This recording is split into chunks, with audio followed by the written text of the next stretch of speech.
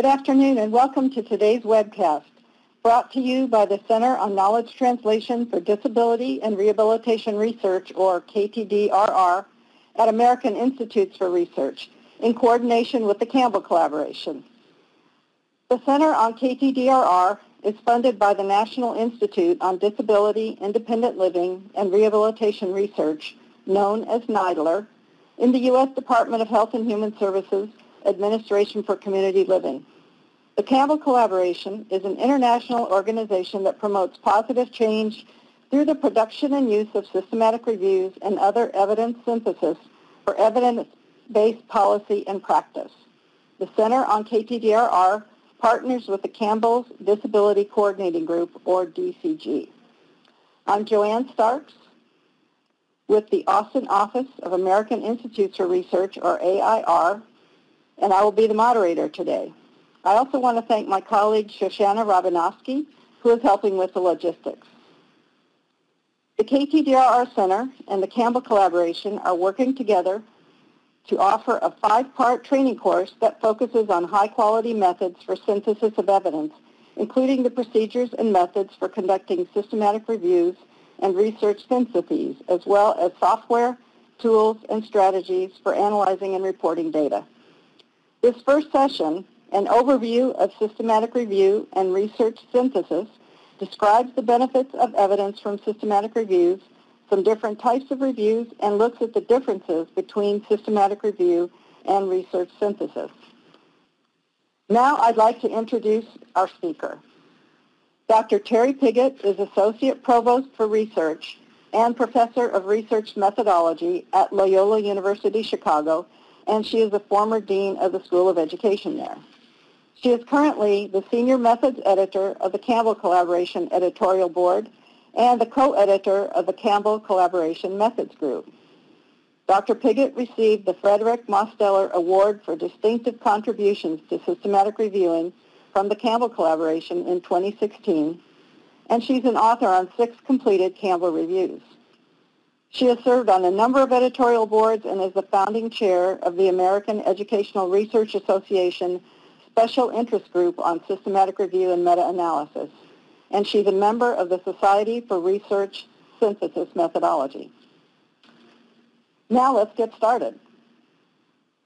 Thank you, Joanne, and welcome everyone. So I want to start with our goals for the presentation today. So today I'm going to discuss sort of the rationale for why we would do a systematic review and meta-analysis.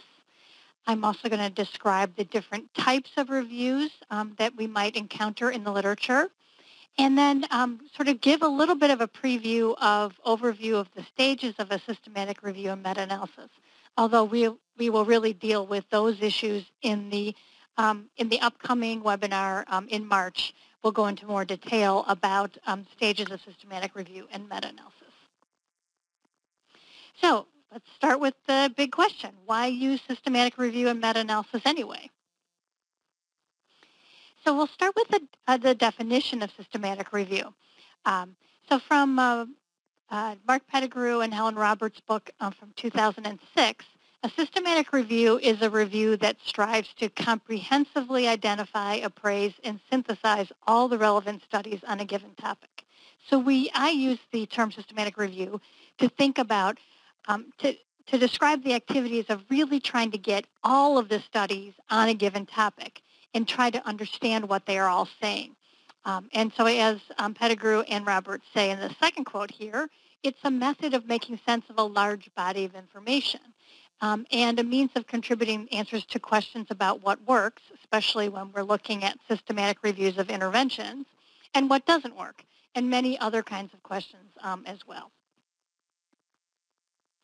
So the essential goals of a systematic review are, as I have alluded to summarize existing empirical research, but to inform policy and practice.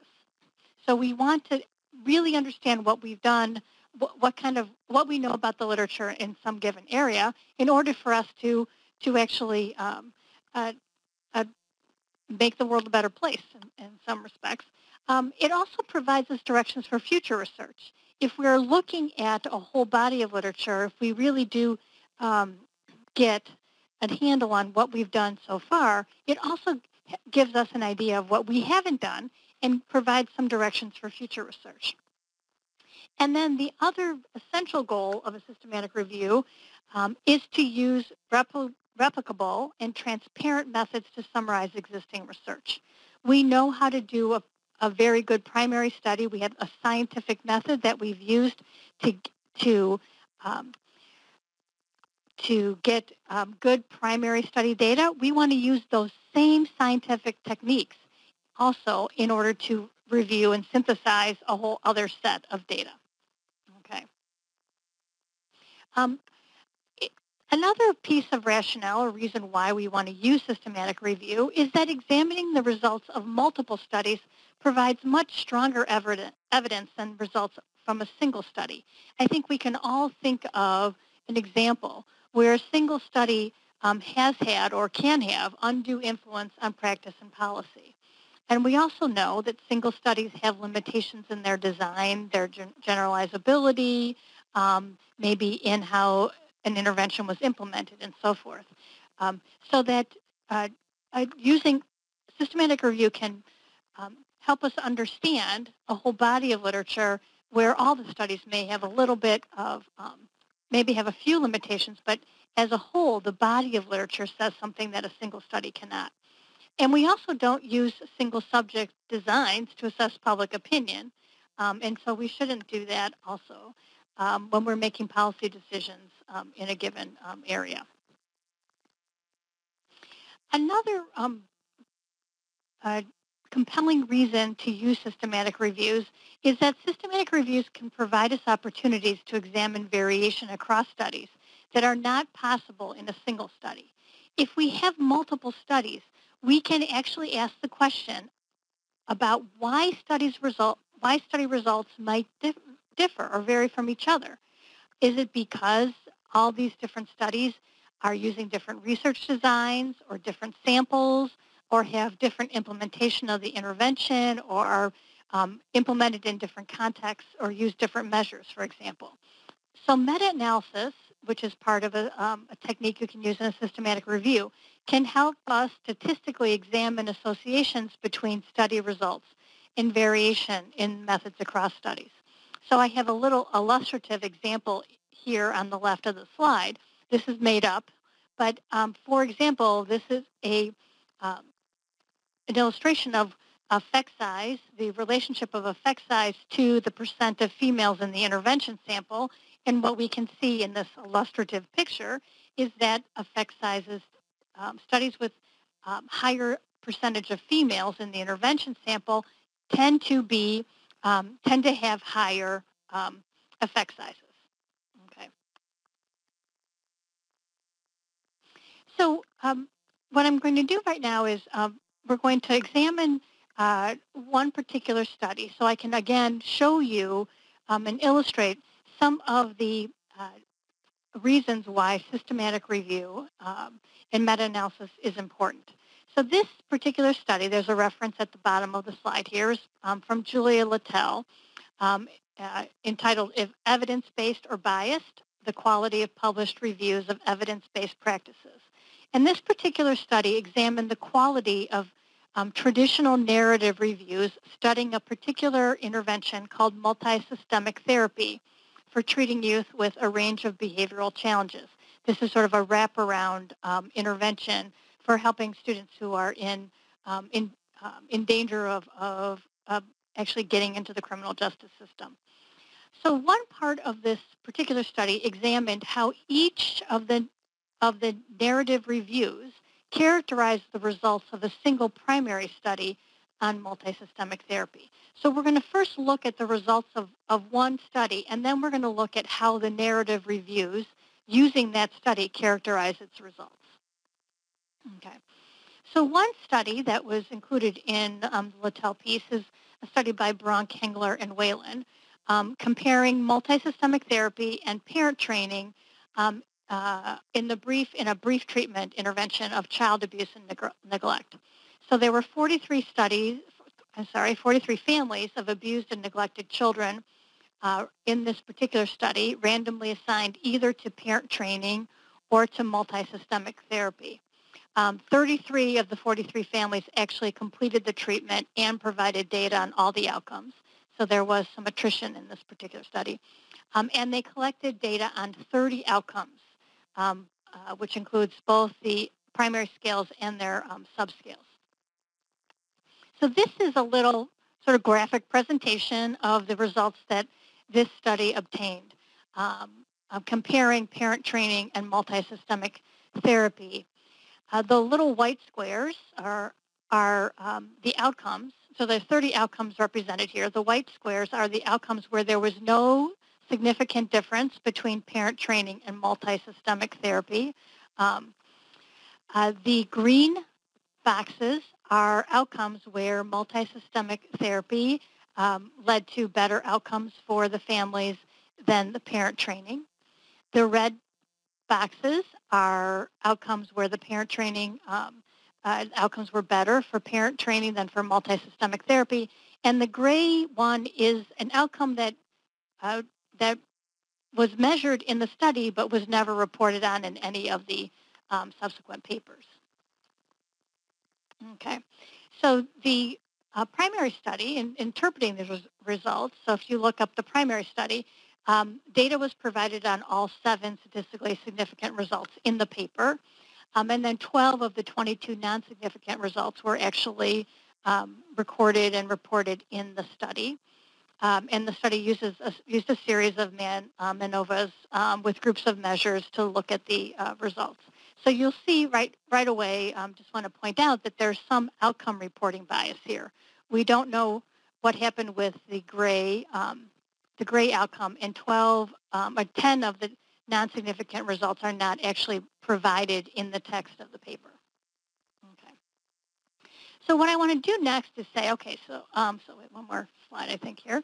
So what Brunk et al. Said was that both groups showed decreased psychiatric symptoms, reduced stress, and reduced severity of identified problems. So both parent training and multisystemic therapy were effective in decreasing some symptoms in the families, but that multisystemic therapy was more effective than parent training at restructuring parent-child relations, but parent training was more effective than MST and multisystemic therapy at reducing identified social problems. So what I've given you now is just sort of a summary of what the primary authors have found in their particular study. Let's now look at how narrative reviews report on the results of this study. Okay. So one review by Burns et al. Of what the little blue box in the middle shows you what Burns et al. Focused on when they were reporting on the Brunk study. So they focused on decreases in psychiatric symptoms and reduced overall stress. So they talk about both interventions were effective there, and then and also talked about MST improving parent-child relations. Note, though, that they only talk about 5 of the 30 outcomes that were actually reported in the study, and they focus on two of the significant ones that were significant in favor of MST, 3 that had no differences, and they do not talk specifically about any of the outcomes where parent training was superior to MST. So that's one narrative review's description. Here's a second one down at also in the blue part of the slide, and the second piece, the Corcoran piece. In this particular case, they focused on 3 of the 5 outcomes that were in favor of MST, 4 of the 22 outcomes where there were no difference, and they found 3 outcomes for parent training. We're not sure where that third outcome came from, that were in favor of parent training. Okay. And so here's just a little a summary of a whole set of published reviews, discussions of that single study that we just talked about. So you can see that each of these traditional narrative reviews focused on different parts of that single study. And we might make the case that no single one of these narrative reviews has actually captured the complexity of the results in that particular study. Okay. Most of these reviews used a single phrase to characterize the results of the Bronx study and most of them highlighted the advantages of multisystemic therapy and didn't say anything about the advantages of parent training. And most of the reviews in discussion of this particular single study ignored valuable information on the relative advantages, disadvantages, and the equivalent results of parent training. So let's look in even more detail about what happened in these particular narrative reviews that used the Bronx study. There were over 86 reviews of multisystemic therapy published after 1996. In fact, there were more reviews than primary studies. The Littell 2008 study assessed 66 of these reviews and found that many of them were actually what was characterized as light reviews, meaning they relied on other reviews. So they referenced each other in discussing the results of primary studies on MST. And 37 of the reviews cited one or more of the primary studies. So Littell 2008 actually looked even more closely at these 37 reviews that cited one or more primary studies as opposed to citing other reviews. In these 37 reviews that cited one or more primary studies, most of them were traditional narrative summaries of convenient samples of the published reports of MST. Most of them concluded that MST worked, was consistently more effective than alternatives, and some of these reviews concluded that MST was effective across problems, populations, and settings.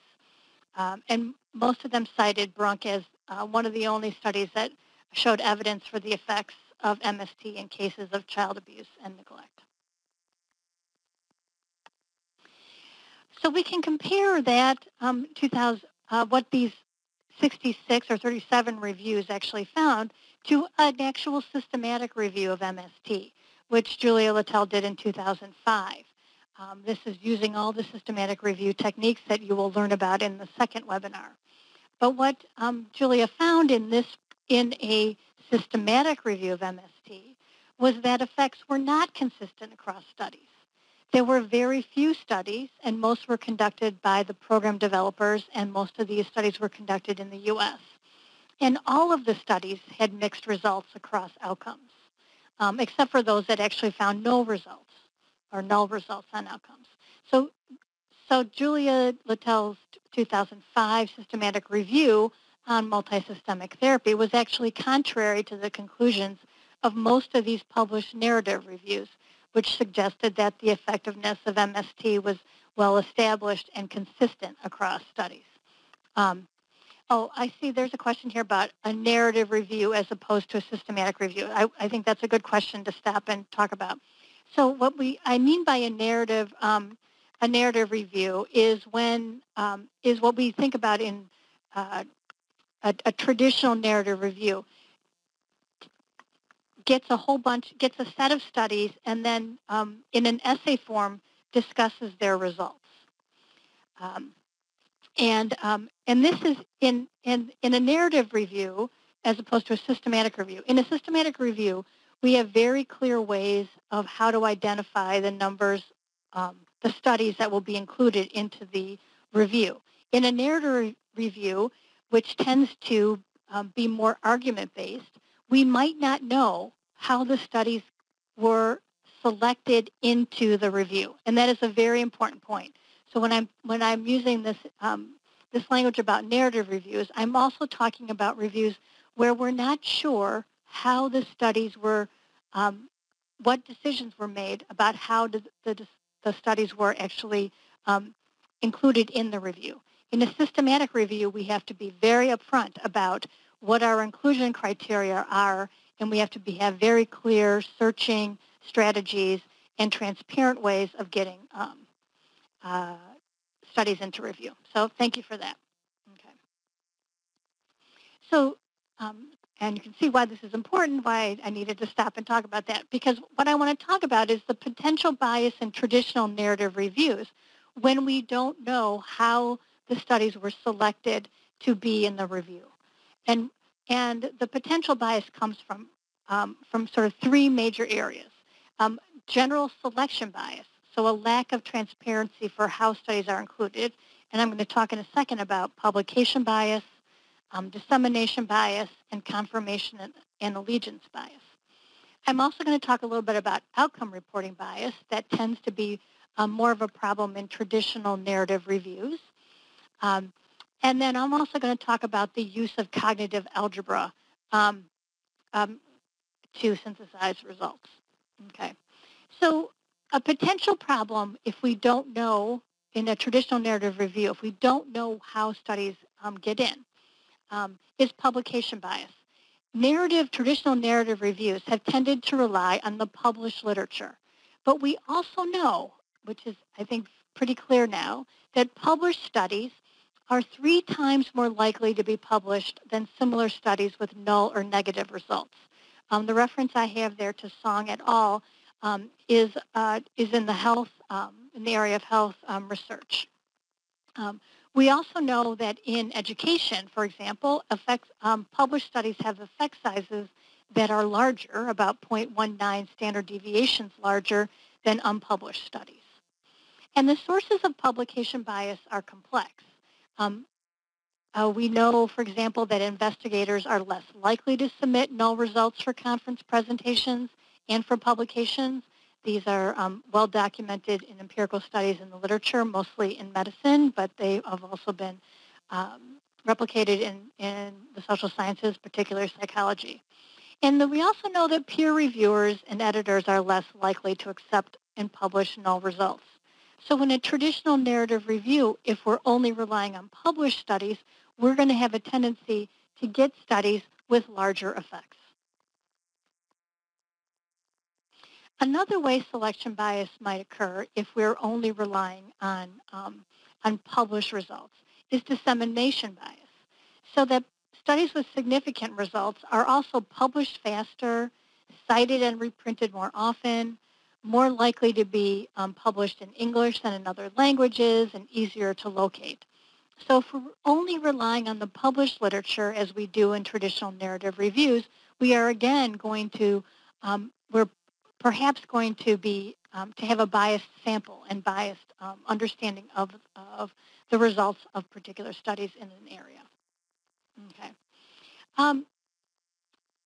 Another way that we can be biased if we're not using systematic review techniques that have clear selection criteria for studies in the review is that we can tend to fall prey to confirmation and allegiance bias. If I am making an argument that I want to convince people, I'm going to have a tendency to seek and accept information that confirms my prior expectations or hypotheses and ignore evidence to the contrary. So if I'm doing a traditional narrative review and I'm not upfront and transparent about how I'm selecting studies into my review, I am probably going to,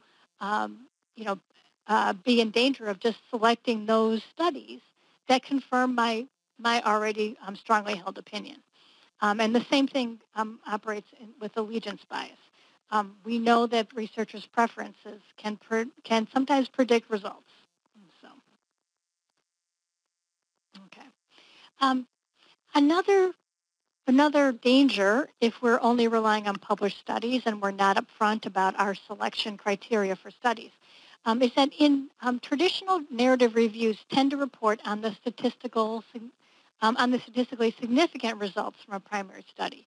And I think we saw that in the Littell piece, that most of the reviews on MST focused on those statistically significant results as opposed to looking at those results that were not statistically significant. So within primary studies that have mixed results, we see that significant results are also more likely to be reported or mentioned at all, and also more likely to be fully reported. There is active research on outcome reporting bias in medicine. There's a very interesting study by Vidula on reporting bias, on the effects, on the off-indication effects of a drug called gabapentin. And then I have also contributed to this in education. Finally, another sort of danger of traditional narrative reviews, as opposed to using systematic review techniques with meta-analysis, is just that we tend to use what a colleague of mine calls cognitive algebra to synthesize results. We know that primary studies are complex. They include many measures, many statistical analyses, and that makes making a narrative summary difficult. I mean, there's a tendency for us to try to try to get clarity and try to simplify a complex a set of information. So there's a tendency for us just to count up the number of results that support or that don't support a given hypothesis. And this is a procedure that we call vote counting. The problem is that vote counting does not provide statistically defensible results, given that many primary studies have power issues.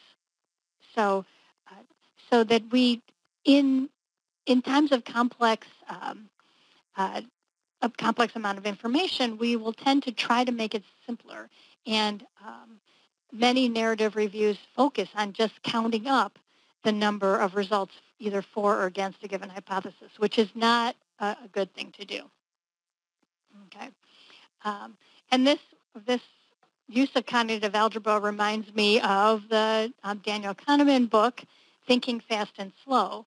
And I won't read to you the quote there, but it's another part of the way our brains work. We really want to get to a simple explanation. And so we have a tendency to pay more attention, to simplify the information around us rather than to think more carefully and more complexly. Okay.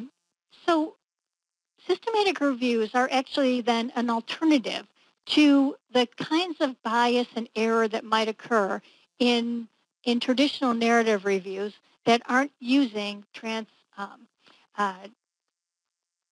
clear and replicable methods for getting a set of studies into a review. So what we try to do in systematic reviews is to develop and follow a predetermined plan or protocol and use transparent, well-documented, and replicable procedures for the entire process, both to locate studies that will be included in the review, to analyze those studies, and to synthesize those studies in order to come to some conclusion about what is happening in a particular given literature. Okay. So what we do to avoid and reduce bias and error is to set explicit inclusion and exclusion criteria about the studies that will be in the review that anyone can actually look at and also take issue with if that's the case.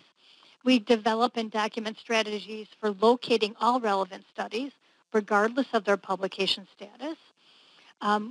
We focus and attend to inter-rater agreement or reliability on key decisions that happen in a systematic review, particularly around extraction of data from the primary studies, coding of those studies. We formally assess the study quality of the primary studies in our review, so we understand what the strength of evidence is. And then we use meta-analysis when possible to synthesize those results across studies.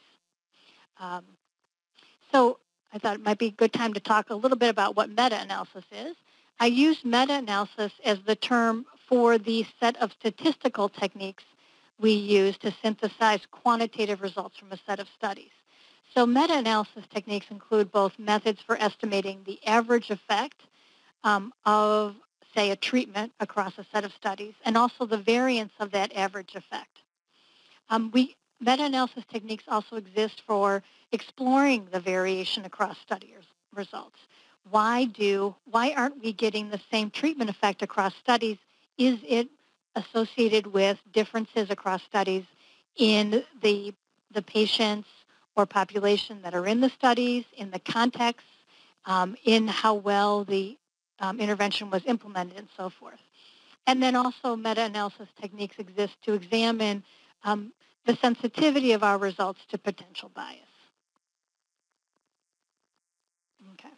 I also want to note here that systematic reviews and meta-analyses can be distinct.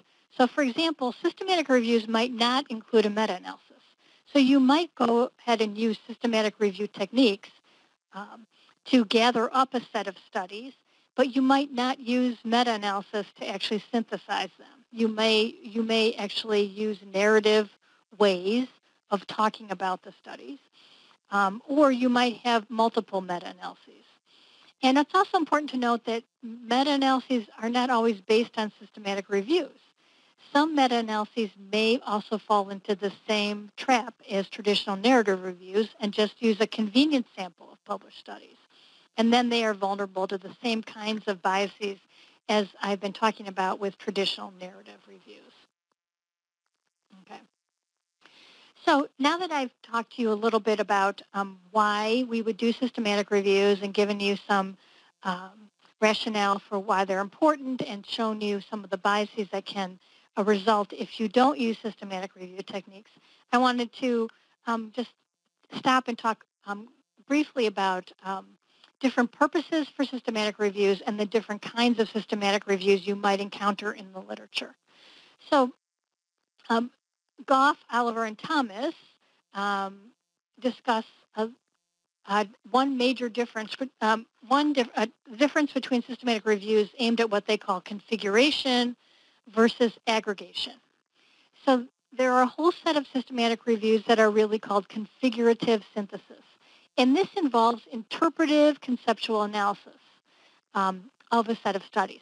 So you use systematic review techniques to gather a representative sample or all of the studies on a given topic.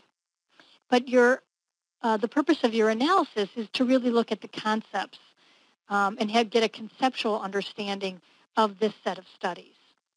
And that is in contrast to what we've really been talking about today, which is aggregative syntheses, where really what we're interested in is summarizing the quantitative data from a set of studies and when possible using meta-analysis.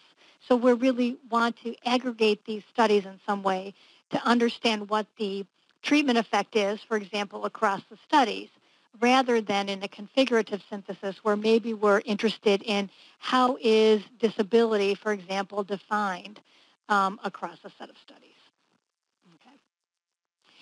Okay. Another kind of review that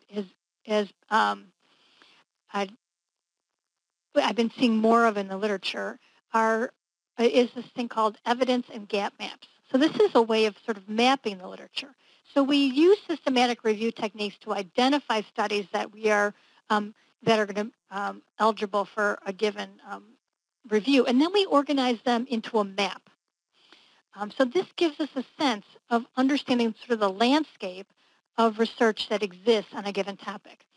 So typically, and I'll show you one in a second, typically the rows of the map are interventions and the columns are outcomes.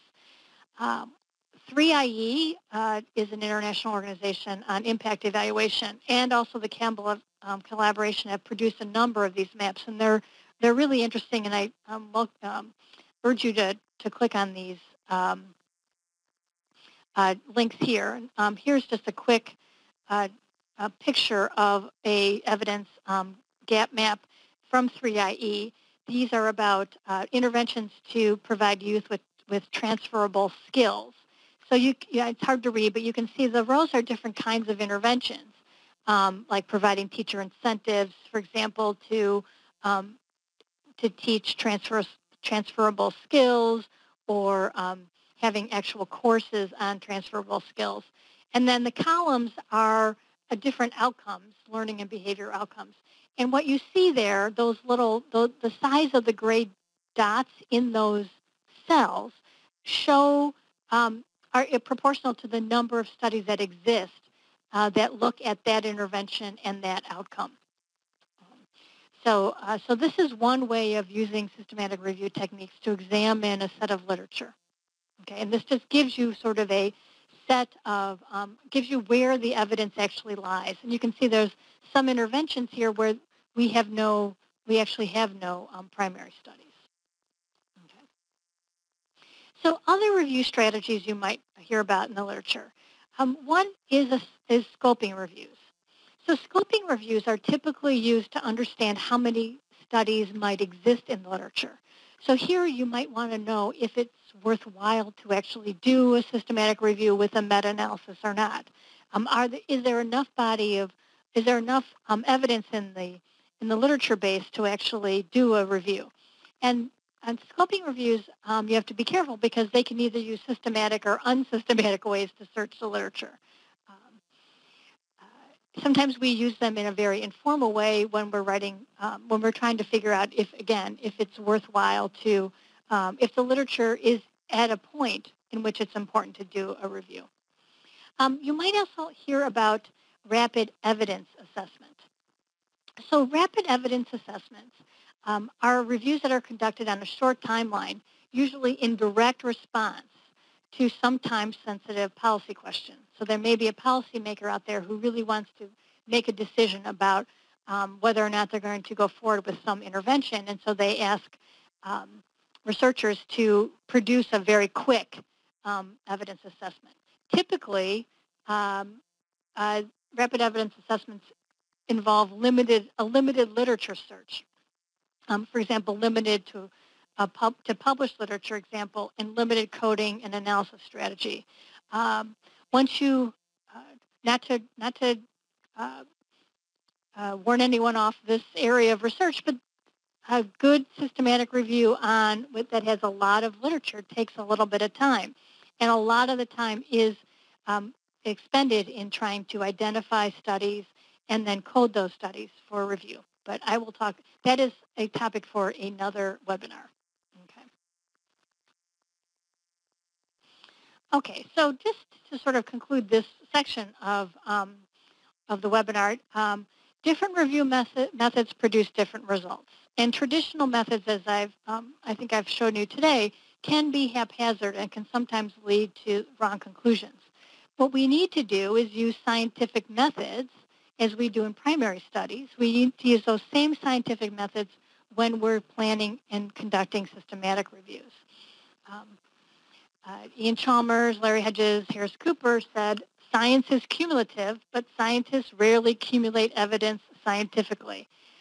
And so we need to use and can use scientific principles and methods to synthesize evidence. And I just also wanted to just mention that another potential contribution of systematic review is to the current debate about replication in the social sciences and in medicine. Research on power and meta-analysis can have direct application to replication studies.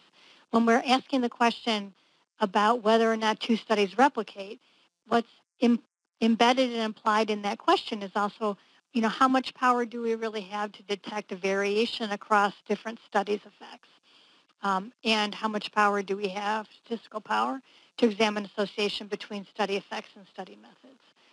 So just wanted to put a little plug in for systematic review in the current sort of debate about replication in both medicine and the social sciences. So what I wanted to end with here is just to give you some sources and organizations that support systematic reviews. So I'm going to be talking about each of these in turn. So we'll start with the Campbell Collaboration. So as Joanne said at the beginning, the Campbell Collaboration is actually a nonprofit international research network that produces and disseminates systematic reviews of the effects of interventions in the social and behavioral sciences. So we have coordinating groups in international development, crime and justice, education, social welfare, and we have the disability coordinating group. And I have the links here. The Campbell Library is completely open access. So when you click on that link, you will have access to both the protocol and the review of any given topic. So what we do in the Campbell Review is actually provide authors with reviews of both their protocol before they start the review and also of the completed review itself. And all of these protocols and reviews are open access to anyone who clicks on the link there. And again, these are on the effects of social and behavioral interventions. And there are a number of resources there in the Campbell Collaboration for conducting reviews. So the Cochrane Collaboration, if you've not heard of it, is sort of the granddaddy of them all, established in 1993 in London.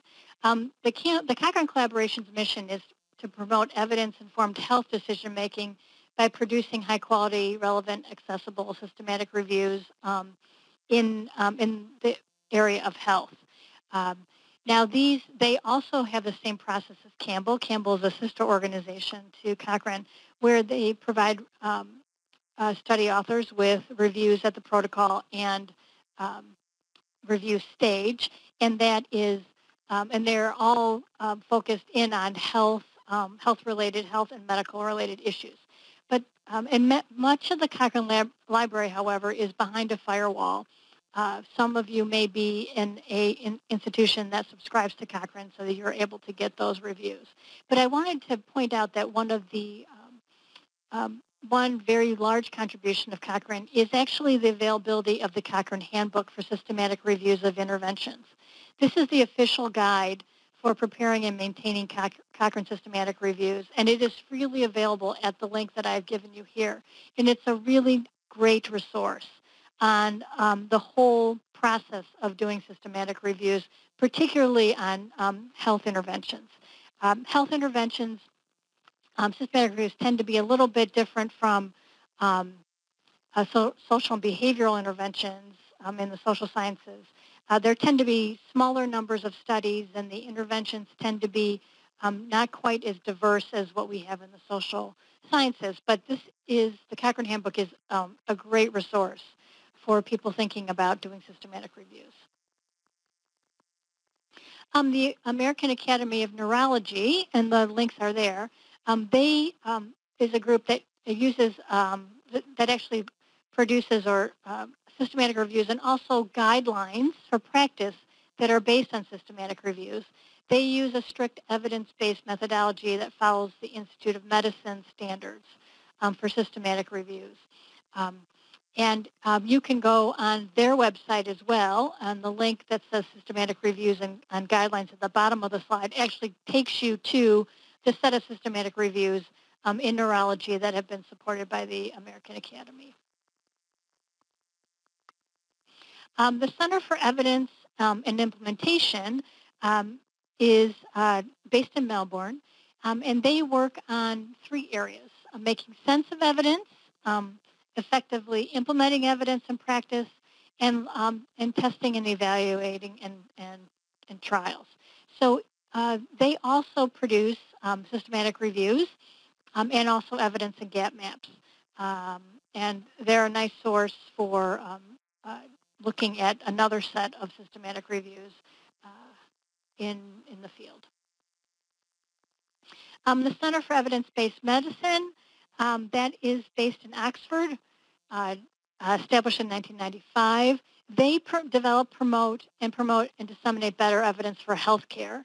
And they also generate syntheses of high-quality evidence that benefits patients and society.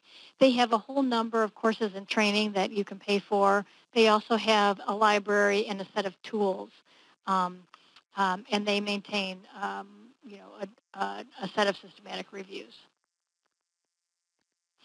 The Center for Reviews and Dissemination, or CRD, at York University is also it's a department at York that specializes in evidence synthesis. And they have completed over 200 high-quality systematic reviews in healthcare. So they as well have courses and training, publications.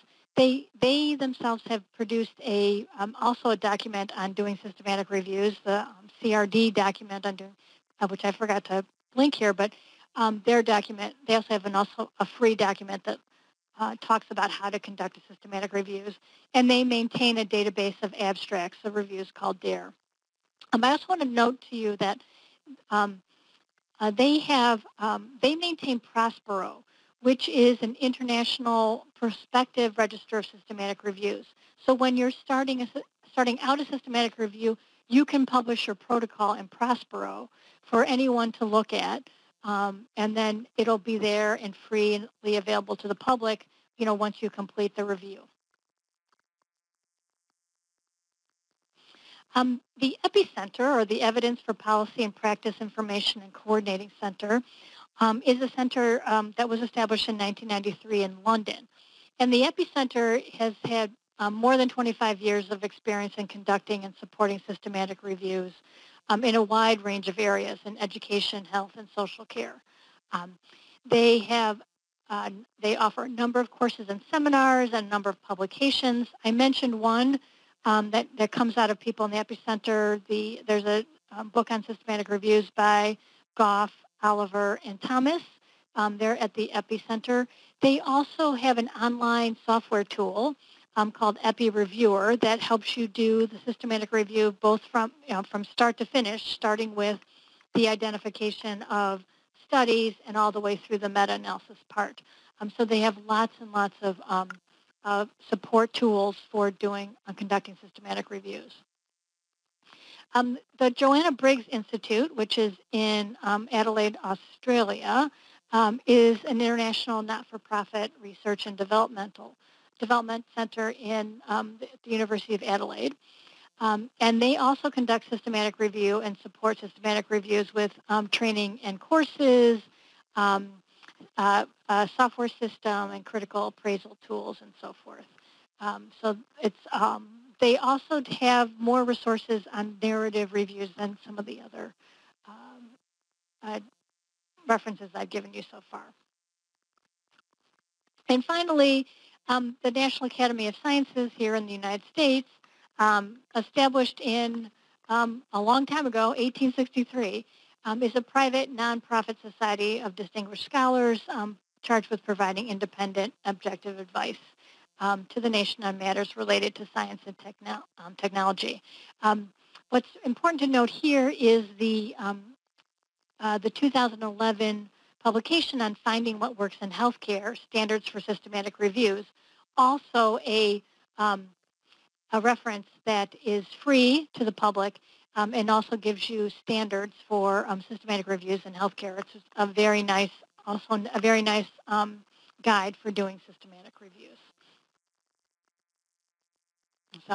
So I think that concludes my remarks. I have a set of references here that if you download the presentation slides, you can look up some of the references I've just talked about. And I thank you for your time, and we have a little bit of time for questions as well.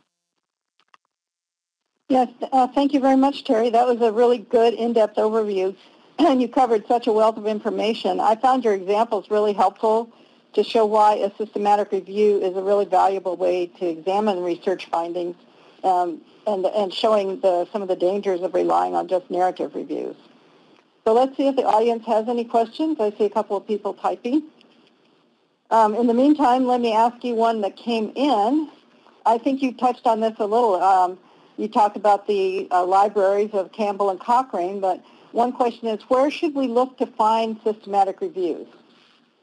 So they are indexed in any of the major databases. If you're in healthcare, they are indexed in PubMed. I don't know what the exact terms would be, but I would meta-analysis maybe you need to look at under meta-analysis and also systematic review.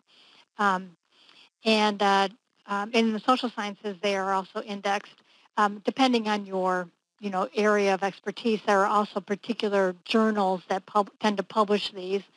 In psychology, that would be Psychological Bulletin. In education, it's Review of Educational Research.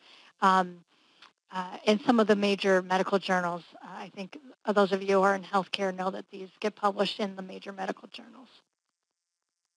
Great, thanks. We do have a question from Teresa. Where does a critical interpretive synthesis fall in these categories that you've mentioned?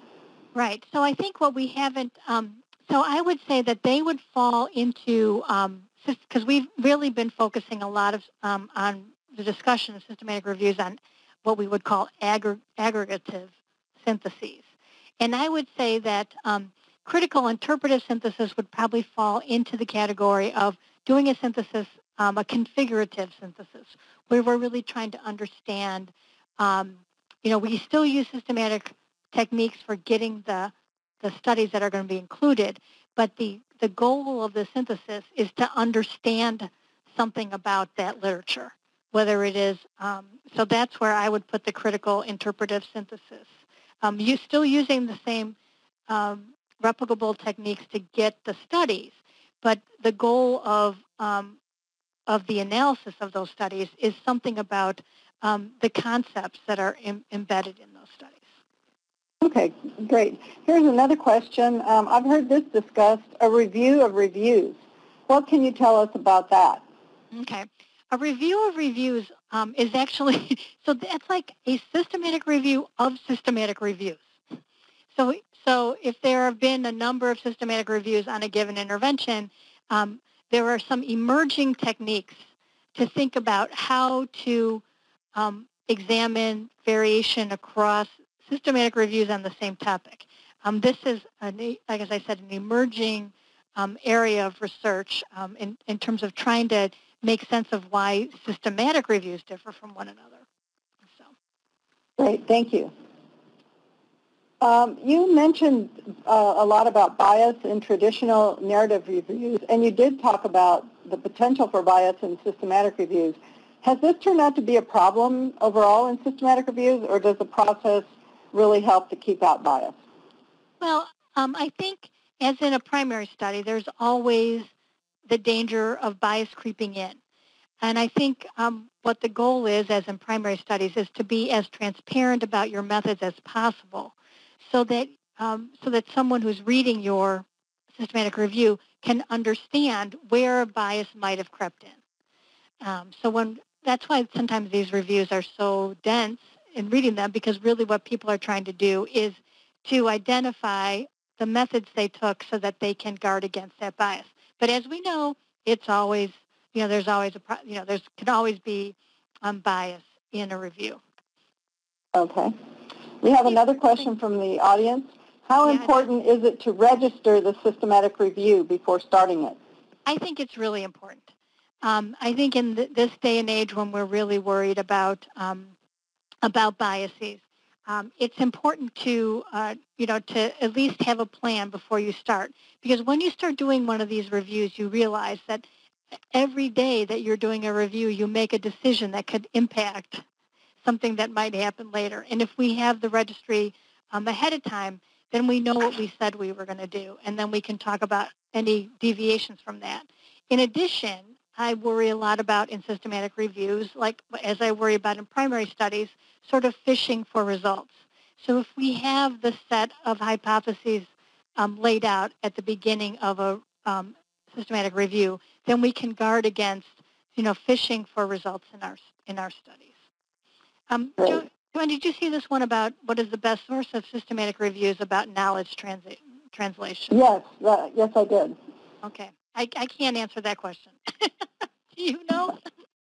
Well, I don't know that there's one single source, but I was to respond to that, I thought we would identify some sources and then send a reply to everyone. We will be getting back to everyone, as Kathleen mentioned earlier, so we can send out that information to the people that registered, for this webcast. And I think we've got time for maybe one more question at least. What benefit is there to a systematic review that does not identify any effective interventions for whatever reason? So I always say that, and this happens in the Cochrane Collaboration and it's happened in Campbell, where we get what we call an empty review. Like there are no studies that fit the inclusion criteria. So if you can defend your inclusion criteria as being appropriate for that question, what that says to the world is that we don't have any good evidence about this. And we should really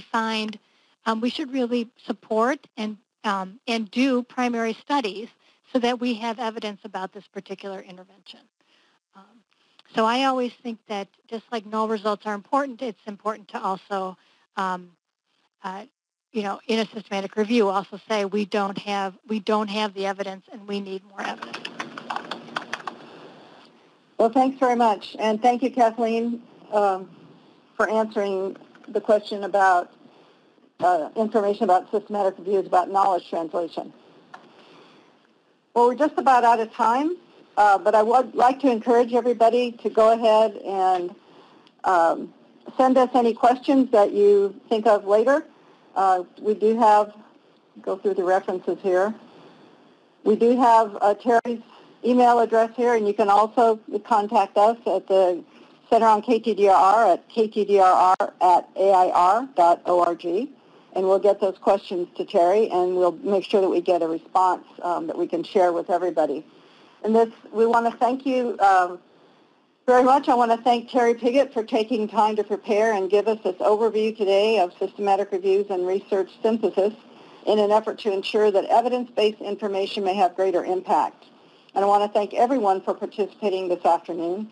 We hope you will take a few minutes to give us some feedback about the webcast by filling out the brief evaluation. You can see the link that's right here, and I think Shoshana also just posted the link in the chat box. If you click on that, you'll go right to the evaluation. We'll also be sending out an email with the evaluation link to everyone who is registered.